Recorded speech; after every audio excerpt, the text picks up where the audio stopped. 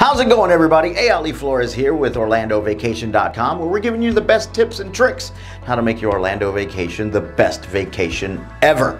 What are we going to be talking about today? I'll let you know, since, I have the script. Everything you need to know about Disney's Epcot. That's what we're talking about today. A vision of a futuristic city turned theme park. What? This is everything you need to know about Disney World's Epcot. But first, if you haven't done this, click that subscribe button and hit that bell icon so you can get notified of new and helpful videos for planning your next Orlando vacation. We all want that.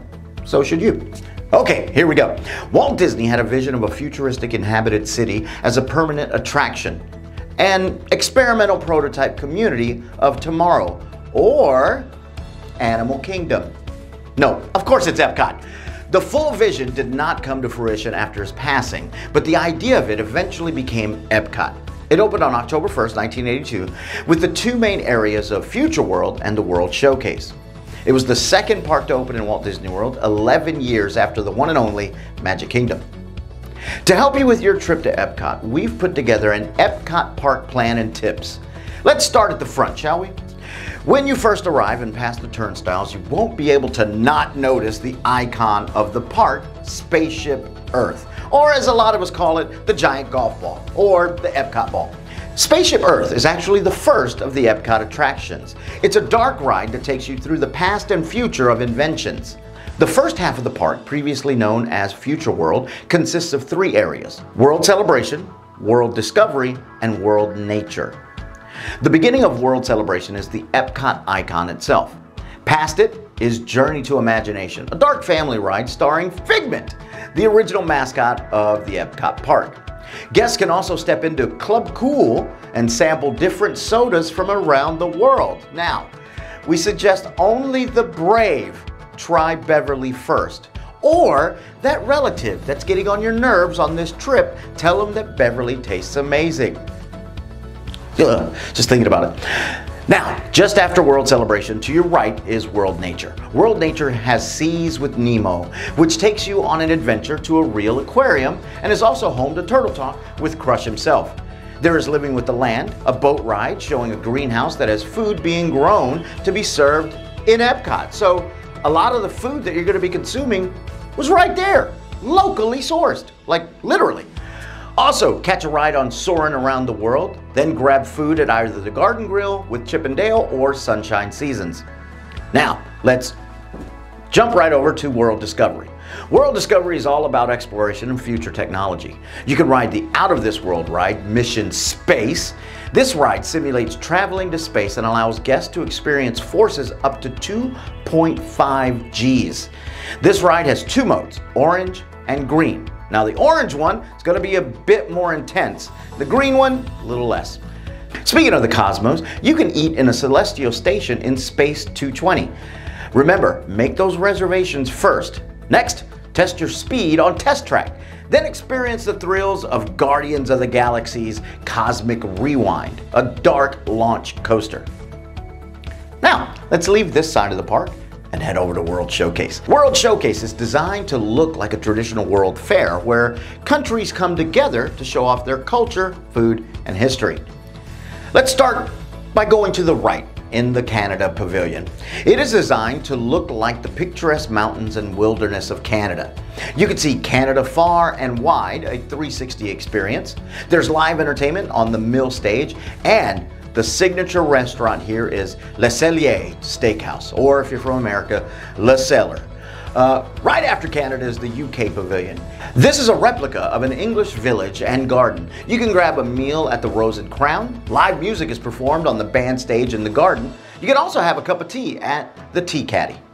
A very popular pavilion is going to be the France Pavilion. France is home to Remy's Ratatouille Adventure, a dark trackless ride. This area is designed to look like a neighborhood in Paris. There's plenty of perfumes you can try, and after sampling those Parisian wares, you can eat at Chefs de France. Or try any of the delicious treats from the patisserie. One of the most beautiful pavilions is up next, Morocco. It is intricately designed and a great place to get photos. Explore through the tiled atrium and bazaar and be transported to another place. Flavorful tapas-style servings are available at the Spice Road table and sample treats at the Tangerine Cafe. One of the largest pavilions is next with Japan. Here is a large courtyard by Pagoda and Torii Gate. Mitsukoshi is a popular shopping destination with Japanese clothing, snacks, decorations, and pop culture items such as items from manga and anime. You can eat in a few areas from quick service to full service. A fun experience is eating at Teppan Edo, a teppanyaki-style restaurant with the food cooked in front of you. Next, we come back to the United States in the American Adventure. Conveniently, also the name of the animatronic show in this pavilion, featuring historical moments of the United States. Here is the largest stage in Epcot, where live performances happen during festivals, and also the candlelight processional happens during the holidays. There is quick service food available, as well as different beers and funnel cakes by the Regal Eagle Smokehouse. Before you leave, you have to catch Voices of Liberty. They sound amazing. It's more of a patriotic type song, but it's all a cappella. Take a trip over to Italy once you've got your American fill in. The Italy Pavilion is designed to look like Venice. As you enjoy the ambiance, you may see a comedic mime. That didn't take mime. Putting on a show. Enjoy delicious Italian food at Tutto Italia Ristorante and Via Napoli Ristorante e Pizzeria. For a different style of meal, head over to the next pavilion of Germany. Here in the beer garden, it's always Oktoberfest. Try assorted beers and treats and all the caramel you want in Caramel Kuche. There is shopping available for items from Germany, including the Christmas staple of the pickle for the tree. Next, we go through the Python Gate into the China Pavilion. Here is a replica of the Temple of Heaven, shops, and a picturesque pond. Watch the Reflections of China, a Circle Vision film, peruse the large shop, and enjoy the acrobatic show. There's a sit-down service at the Nine Dragons for food, or the Lotus Blossom Cafe for to-go. Another very busy pavilion is next with Norway. Here lives two very famous queens, Elsa and Anna. Frozen Ever After is a very popular dark boat ride. You can also do a princess dining experience in the Akershus, have school bread at the Kringle Bakery, and then shop in the Puffin's Roost. Last, but certainly not least, is the Mexico Pavilion. Aside from the delicious eats and kiosks when you first enter, you can also hear live music with a mariachi band and see Senor Donald Duck. Inside the pyramid is an inventive experience where it feels like you're outside at night in a Mexican town. You can sample different tequilas and margaritas at La Cava de Tequila. You can learn about the culture with art and statues displayed. Kiosks sell different items like sugar skulls for Dia de los Muertos. There's a sit-down restaurant in San Angel Inn, and you can ride the Gran Fiesta boat to see the Three Caballeros, which, by the way, my daughter and I always have to do. Another year-round thing that Epcot is known for is its festivals and the World Showcase. First is the Festival of the Arts at the beginning of the year, where art of Disney characters are on display by local and famous artists. Now, here's something you should know. It's not just Disney characters that they're painting. They have their own art on display as well. Themed food and drinks are available for each festival in assorted kiosks. The next is the Flower and Garden Festival in spring, where topiaries are placed around the park in the design of Disney characters. For the summer, the famous Food and Wine Festival happens, with extra countries added in the kiosks for people to sample bites and drinks.